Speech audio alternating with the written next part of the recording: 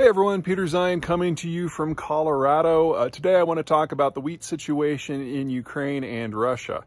Now, for the last several weeks, UN staff and diplomatic personnel from Turkey and Pacific have been working to broker a deal that would allow Ukrainian wheat to leave Ukrainian ports under Ukrainian control and get to the wider world. There's a lot of moving pieces here. For one, the Ukrainians have mined their own ports to inhibit the Russians' ability to launch amphibious assaults, so they have to guide the vessels through. And then, of course, the Russians are assaulting everything that moves and a lot of things that are not, so you have to get the Russians to agree to stop their assaults on the ports. Now, right now, the Ukrainians have about 18 million metric tons stored up in their silos at or adjacent to their ports. That's a lot that needs to move. That is in excess of half of a normal harvest for the country. On Monday, August 1, we got our first ship, the Razoni, to dock, to load up, and to leave for Lebanon. It's carrying 26,000 metric tons. So we need 700 more ships of this size if we're going to get that grain out. Unfortunately, the Ukrainian harvest starts in less than 45 days. So you're talking about needing to get a dozen or so vessels in there every single day. So far, we've had one. I don't have a lot of hope for this. And then the real problem, of course, is the harvest. Two problems. Right now, the Ukrainians have nowhere to put it. Their silos are full from last year's harvest. They weren't able to export because the war started back in February. And second, even if the farmers were able to work their fields and not be molested by Russian troops, and remember, we've already had mass evacuations from eastern and southern Ukraine, the problem remains is that they can't get fuel into the country. So you're talking about needing to harvest industrial levels of wheat without industrial equipment, and that's just not possible. So likely end result here is that this is the last year that Ukraine participates in international grain markets. They simply don't have the capacity to get stuff up at a scale.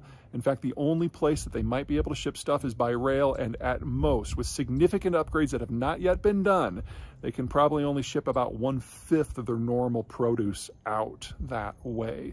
The rail lines are just not designed for that kind of bulk cargo, and a lot of them have to transit a little territory called Transnistria, which is under Russian control.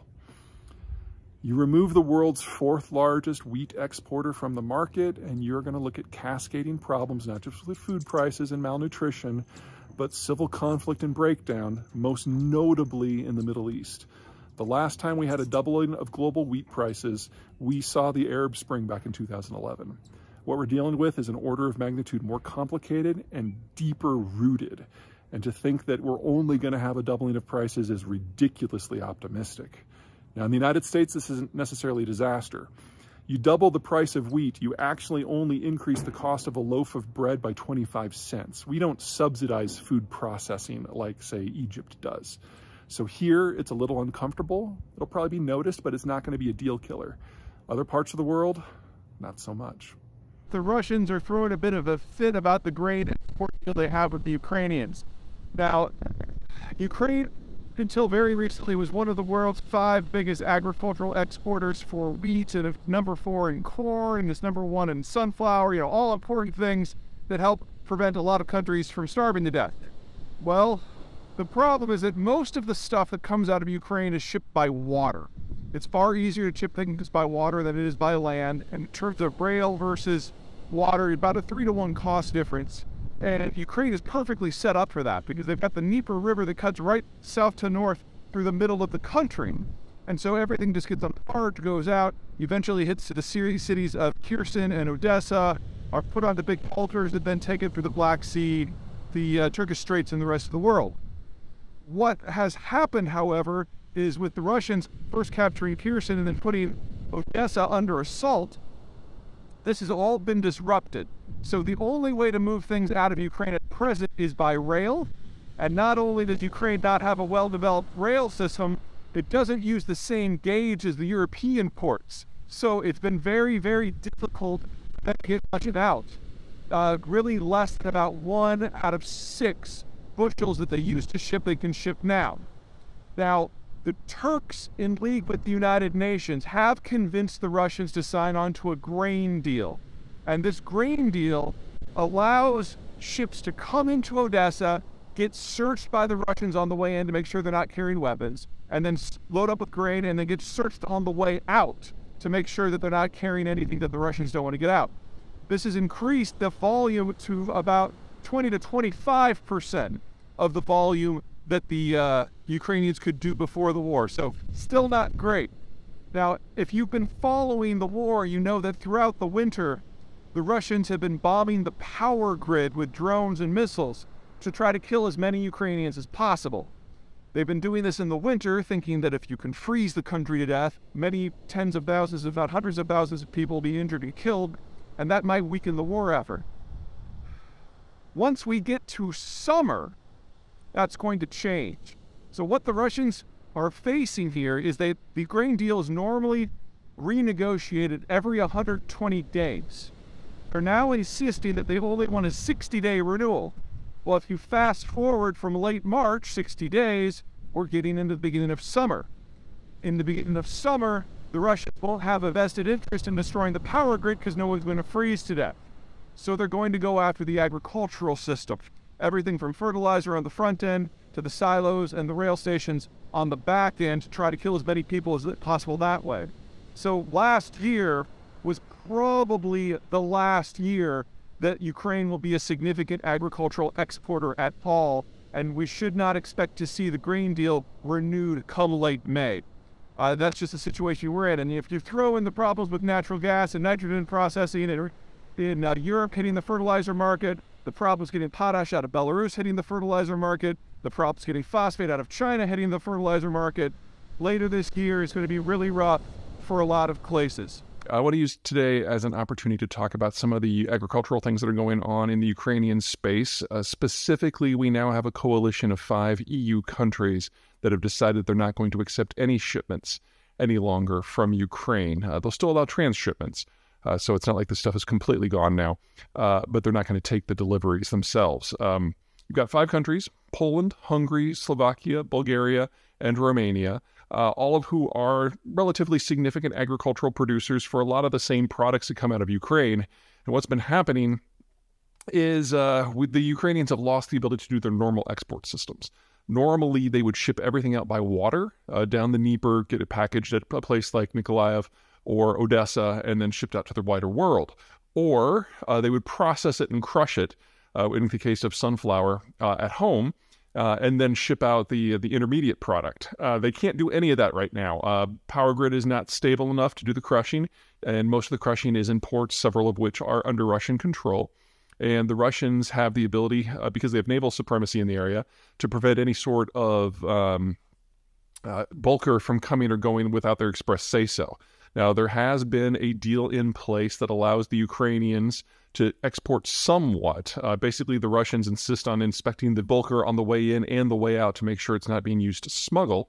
And that deal is basically fallen apart now. So it's been going less and less and less over the winter, and now it's basically defunct, and the Russians are indicating that they really have no intention of re-upping it at all. Now, this used to be 80%, almost 90% of Ukraine's exports. You can rail stuff out, but now 3 problems. Number 1, there's a different rail gauge between the European Union and the former Soviet world, so that's a problem. And there are only so many carriages that can adjust. Number 2, all of the countries that are on the edge, Poland, Romania, and the rest, they're all grain exporters themselves. So when the Ukrainian stuff was coming in, it was getting dumped on the local market. Local farmers were getting quite aggroed, and now they can't do that. So you can still export it through these countries to other places, but then you need twice as many rail cars that are capable of that jump, or you need a facility at the border that can shift the grain from one car to another, and those just don't exist at scale, and now you need twice as many to get the same amount of stuff out. So all told, with these 2 problems in place, you're looking at Ukrainian grain exports dropping by roughly 80 to 92%. And there's really no way around that. The third problem is that processing stage. The Ukrainians, while always being a significant exporter of the raw stuff, also did a lot of crushing specifically for their sunflowers. Well, with that crushing now inaccessible, they need to find another facility. There are facilities in all 5 of these countries, but they process local stuff. So once you process an agricultural commodity into things like oil, it takes up a lot less space. It's higher value to bulk. Well, not only are the Ukrainians not able to do that now, so they've got this higher bulk, lower value product, they have to send it farther. And it just takes too much effort and too much cost, and there's not enough infrastructure to support it. They've been trying to build out the rail system. They've been trying to bring in more rail cars, carriages, but it just hasn't been enough to move the needle. And so even without the Russians deliberately attacking the agricultural infrastructure, which they are doing, you're still looking at that 80 to 90% reduction in the ability of Ukraine to participate in the international market. The biggest losers, aside from the Ukrainians, of course, are the Egyptians, who source the majority of their imported wheat from Ukraine specifically. But there's a large number of countries in Africa and in South Asia that source ultimately Ukrainian and to a lesser degree Russian wheat. And we're going to see all of them get hit to a significant degree. The question will be if we get to a point where the Russians start actually targeting shipments themselves. We're not there yet. It's probably just around the corner.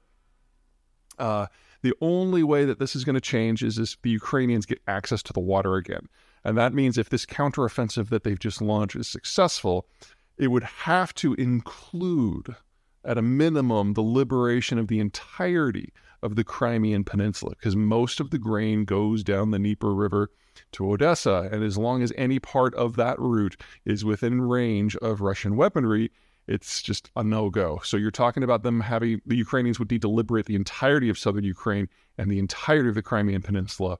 And that is a very, very tall order, probably won't happen this year, which means that any of the agriculturalists and farmers in Ukraine who get screwed this year because of a lack of export options won't have the income that's necessary to afford to plant next year. And assuming a runaway Ukrainian victory, it still means that Ukraine is not going to be a significant agricultural player in the world for several years. And then, of course, if the counteroffensive fails, a lot longer than that.